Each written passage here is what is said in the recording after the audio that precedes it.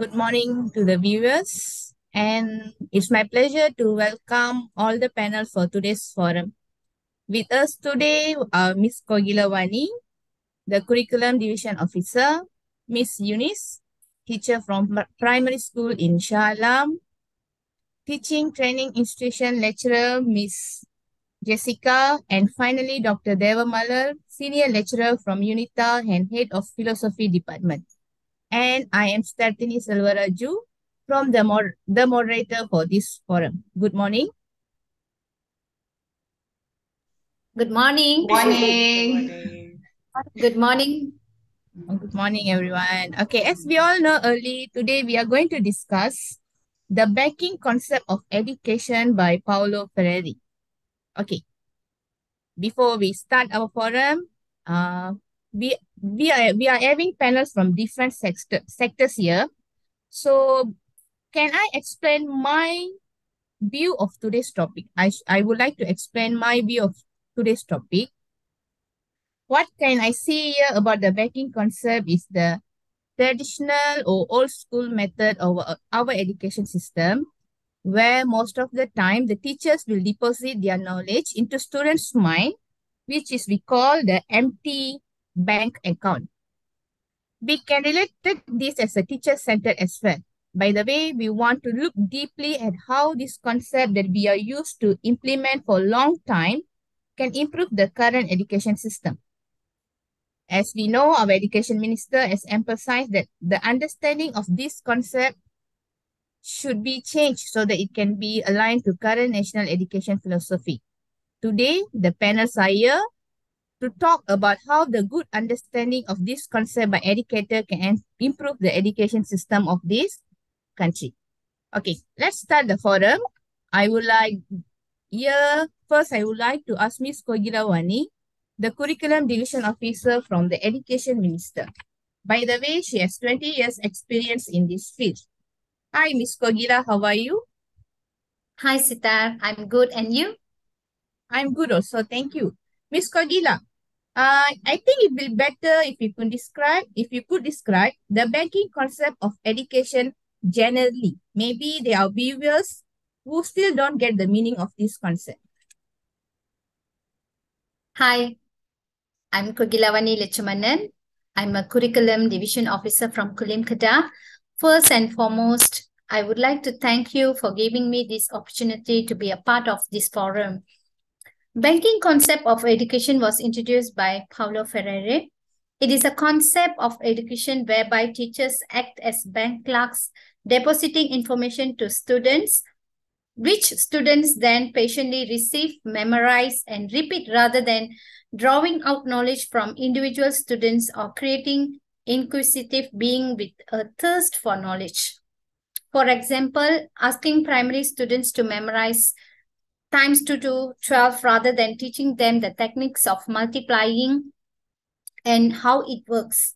Thus, the banking method is only applicable to students with quick catch-up ability as opposed to slow learners who may struggle to memorize.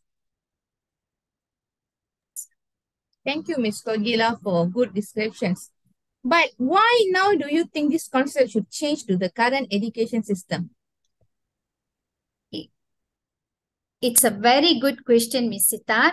As we know, 21st century learning concept refers to developing learning, literacy, and life skill as the part of classroom experience. Learning skills encompass critical thinking, creativity, collaboration, and communication, which is essential to strive in the modern work environments. There are some innovative approaches such as flipped classroom, project-based learning, cooperative learning, gamification, problem-based learning, and so on, which leads to student-centered teaching and learning. These learning approaches give opportunity to the students to be motivated, independent, integrate, creative thinkers, and encourage students to engage in learning. For example, I've given training to preschool teachers about fishing game. It's a fine teaching approach where students can easily recognize and memorize alphabets and numbers. Students are given opportunity to fish the alphabet instructed by teacher. According to one of the teachers' feedback, who is a friend of mine, said this approach really works as students showed interest in learning. This made the learning process much more effective. Thank you. Yeah, Ms. Koghila, I can say that, yes, you are correct. Even though the banking concept is a good, but what I understand is all the philosophy or ideology or concept that we are think good or the best for the education system somehow need to some reshuffle so that it can be aligned to the current environment. Okay, thank you, Ms. Koghila. You are most welcome. Okay, to discuss further, now I would like to call Miss Eunice, our teacher from primary school who plays the main role in our education system. Hi, Miss Eunice. Glad to meet you. I would like to ask you, as a teacher, how will you make sure to carry out this banking concept in a correct way? Good morning, Ms. Sita. Thank you for giving me the opportunity to share what I understand about banking concept. So as we all know, Paulo Freire is basically the creator of banking concept. He describes this form of education as the fundamentally narrative in character, by the teachers as the subject who is the active participant, and the students will remain as the passive objects. Now, to add on to that, instead of communicating, the teachers uses the communiques and makes deposit, which the students patiently receive, memorize, and repeat. And this is called the banking concept of education.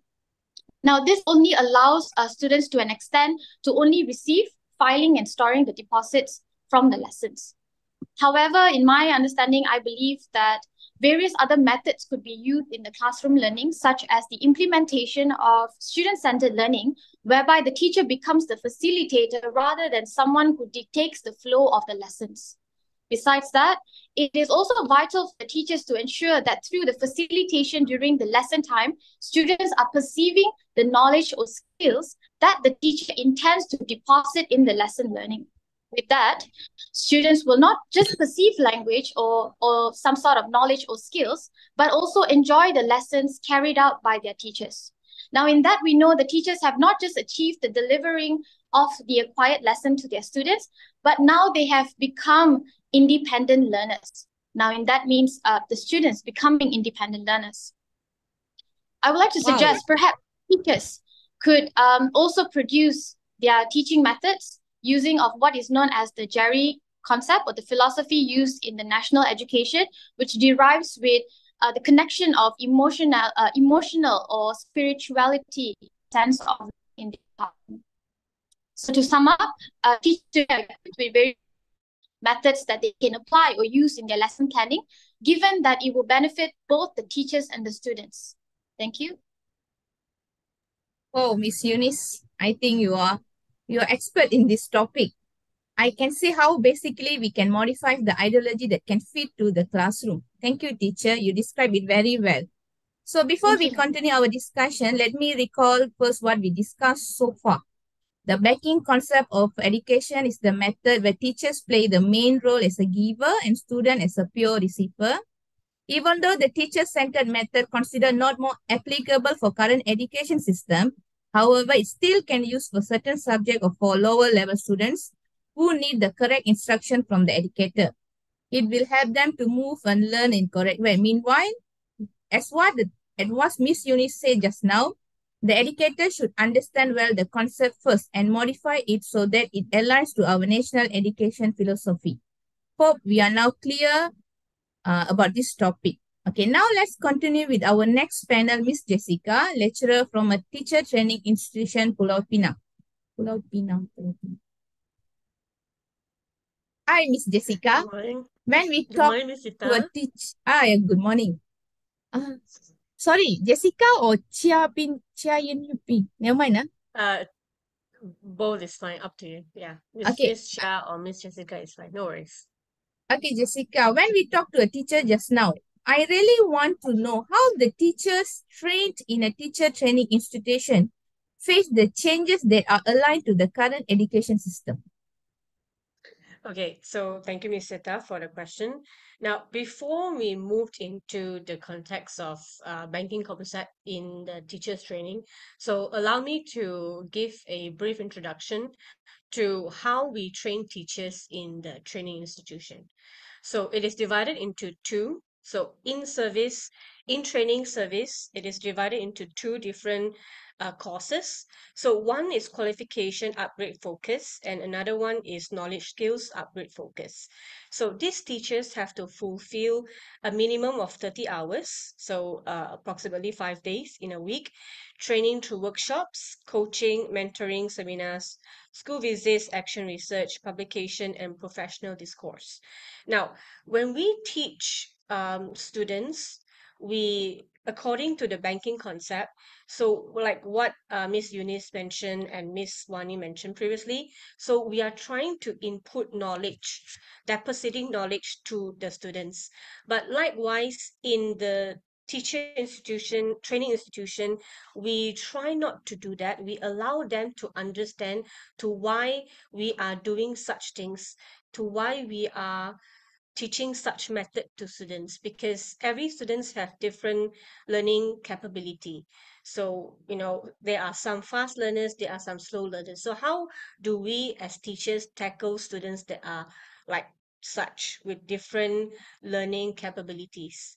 So coming back to the branch of philosophy, I would like to address that there is an effort where teachers need to put in ongoing effort, where knowledge is ever changing, that there is no absolute knowledge. Teachers must be able to adapt to new developments, like coming up with different set of pedagogy, different set of teaching that allow students to know or can be able to learn in a comfortable environment. So like I mentioned previously, the teachers need to know that there are certain strengths and weaknesses in each and every child. So teachers should be able to cater and fulfill the needs of such learners in a classroom setting. And coming back to my point earlier, where teachers should adapt to the part where they themselves has to be an agile learners. So I would like to relate to our COVID-19 incident, the pandemic. So teachers are forced to move to an online platform where one has no prior experience to.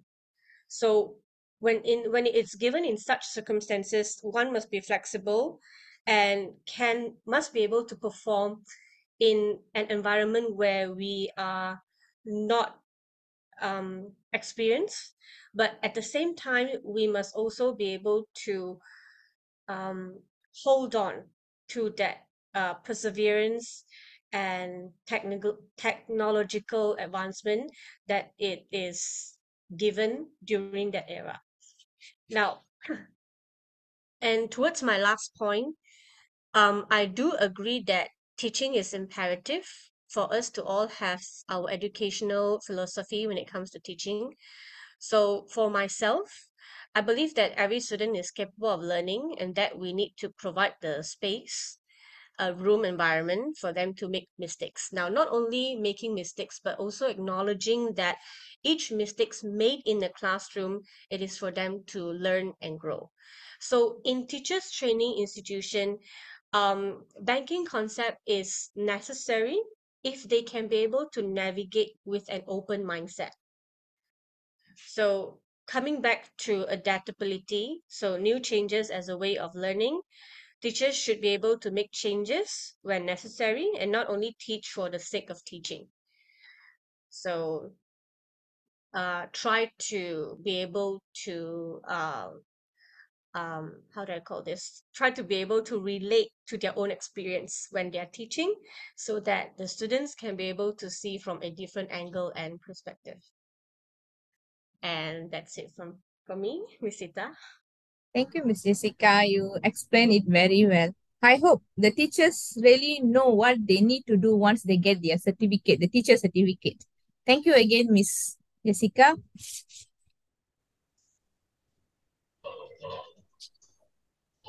Finally, here we are going to ask Dr. Thevamalar, a senior lecturer from UNITA and head of philosophy department.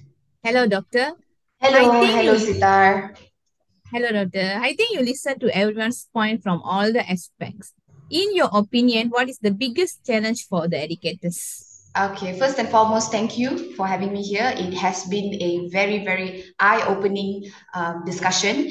I thoroughly enjoyed everybody's point, and I think I myself, I'm still learning things. Although, as you said, I'm a doctor, but I think that even as educators, we are still learning things. So, what I see here is that this banking concept, right? This banking concept has imposed, okay, many big challenges for educators because this is a very narrative kind of a teaching.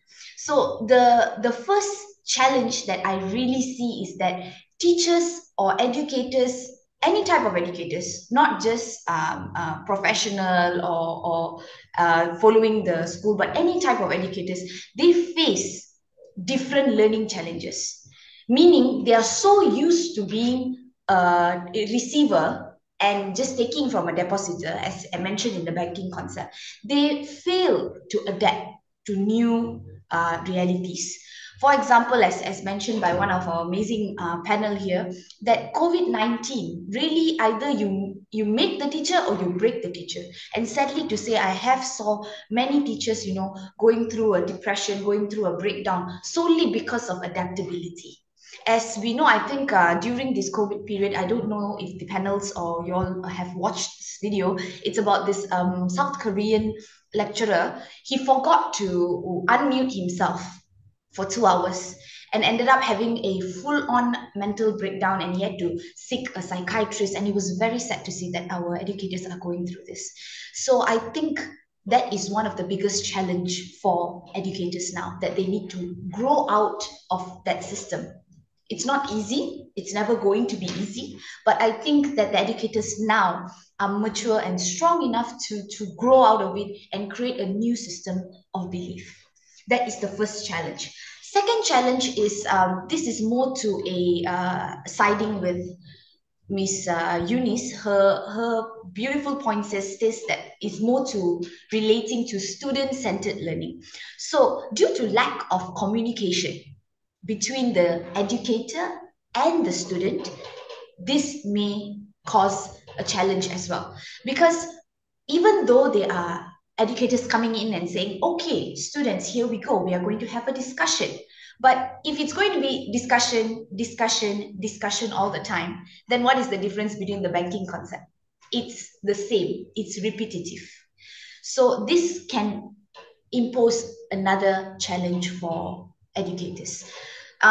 What I think is important in this time for educators is encouragement and motivation, which also can impose a challenge because during challenging times, COVID times and all, this can be scary for teachers, as I think old school teachers struggle the most with technology. Maybe the 80s, 70s teachers, they struggle the most with technology during COVID. COVID was a very, very horrible period. But I think more of the 90s and so on educators, they were quite ready for the challenge. So we see the change coming in the coming generation, but we also need to understand that this is not an overnight thing. So these are the three challenges that I think are quite something for teachers to ponder about and work on it so that the coming generation can be creative and critical thinkers. Instead of saying that if you're a critical thinker, you're politicking. We shouldn't say that to our students, but I think most of our students, they feel that way. They feel that if they have a critical thought, it's more of a politicking. Okay, we don't want a teacher's illusion to become a student's reality. That's all there. Thank you. I agree with you, doctor. Thank you so much. Yes, it's true. The educators face a lot of challenges, and you are explaining it very well. Thank you so Yes, much. Miss Jessica. This one's clever. Oh, sorry. I thought it's like you want to ask question. Okay. Okay, doctor. Thanks. Lastly, would you like to share about today's topic in more details? Yes, I It's an honor, thank you. Banking concept can be applied, but to what level are we applying banking concept? Because the basic of every subject or every course or every program, you need a teacher to be depositing the knowledge and student being a receiver. However, we must be extremely careful with how the knowledge is being deposited, how the students are receiving the knowledge. That's one. Number two is that we have to create an interactive learning style in the classroom, or learning method in the classroom, because it's students, we fail to realize as educators that when we walk into a classroom, we are probably teaching them 1 hour or 2 hours, but they are there from 8 a.m. until 4 5 p.m., sometimes night classes as well. The masters and students, we go for night classes, so the whole day they are just receiving, and I don't think that's a good thing. So on that point, I disagree with the banking concept. I think that we can create an interactive learning, active, go outside, instead of just the classroom and the four walls, because it can get depressing over time. Besides that, we can create a healthy relationship with the student, so that we can always open the floor and open for them for asking questions, even correcting us when we are wrong. And as educators, we should not be offended by students' question or students' query, or even when they are correcting us, we should not get offended just because we are the educators. Because learning has no age, learning has no limit. Learning is always a learning. As a doctor today, I learn too. I learn from amazing panels like you. I learn from my students too. So we should be able to adapt to this culture, in the coming generation. We can make small changes, make small changes. And as the changes grow, one day I believe that our education system will be a very, very one of the top education system. What I enjoy throughout this is that, this one particular verse that was coming into my head was that I realized that exams is actually a best memorizer, not a tester. Exam don't test you, but they just ask you to memorize. So if you're the best memorizer, you're the best student. We don't want that. We want to change, and we want to make it that, each different kind of learning, each student have different kind of learning. Each of them will be tested accordingly. So this is what I feel is quite what I understand from today's panel. Thank you so much for having me. Thank you so much, Doctor. Frankly speaking, you made my job easy. Actually, you did a good summary on this topic. Yes, again, I would like to say that the banking concept of education are basically a method that needs to be understood well by the educator before being implemented in the classroom. The educator should not follow the methods fully, but need to adapt and adopt it to improve our current education system that is aligned with national education philosophy.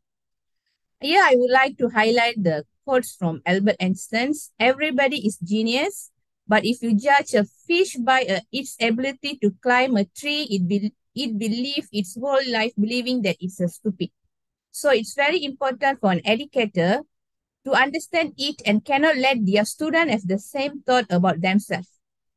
Every student is different, and the educators must make sure the students in the class learn in their comfortable learning zone and no one is left out or left behind.